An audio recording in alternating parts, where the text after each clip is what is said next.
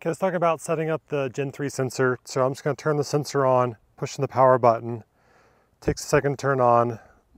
Once it lights up, it'll say take address. What you want to do is you want to use either the calibration tool on the ground, or you want to use the tape measure that's provided.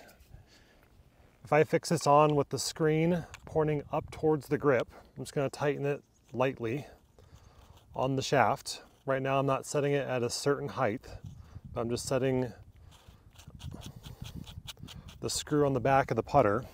From there, what I'm going to do is go ahead and place the putter head on the bottom of the calibration tool. And as I'm looking down at it, just have the bottom unscrewed lightly so I can move the unit up and down the shaft. On the calibration tool, I have it marked at 45 centimeters. I also did that on the tape measure, marked it at 45 centimeters, just because that's the default in the system.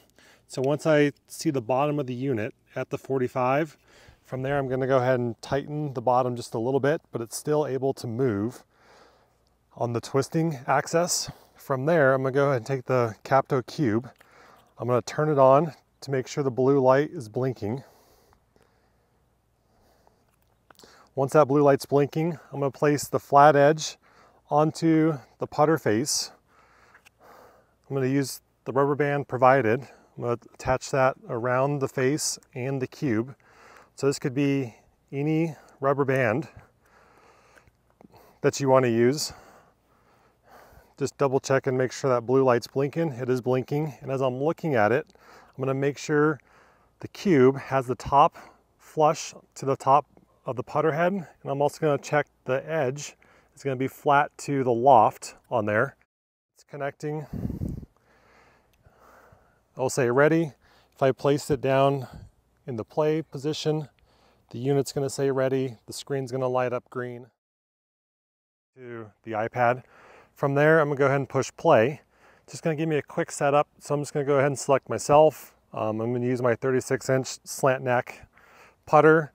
And you can see here, sensor position 45 centimeters or 17.7 inches. So I just have that pre-marked on my calibration tool or on the tape measure. Now if I have a shorter putter and I want to adjust that, I can go ahead and just adjust it in that program right there. And then with the alignment, you can use now the cube. So now that's connected to the face, the device is turned on. I'm going to go ahead and just push the cube. It's going to tell us just to make sure that we got the loft flush with the edge of the cube, and also we got the top part of it down onto the top edge of your putter. You can check, just kind of make sure there's no daylight on there. Once you got that looking good, go ahead and push start. Once you get into the start operation, it's going to ask you to hold the putter upwards. Once you're holding it upwards, it's going to go ahead and count down. And if it's in the right position, it's going to count down right away. But what we can see in the program, it says to rotate the unit, the Capto device, counterclockwise. I'm just going slow. If I go too much, it says go back clockwise. Once I get it into the right position, tweak that just a little bit, it's going to start counting down. So now it's calibrated with the unit to the face of your putter. Once I got it into that spot, I'll go ahead and tighten it just a little bit more. I don't want to crank it all the way down, but make sure that's snug on there. Now it says alignment's done. I can go ahead and push OK, and then I can go ahead and push confirm. And then now I'm into the program, ready to start rolling some putts.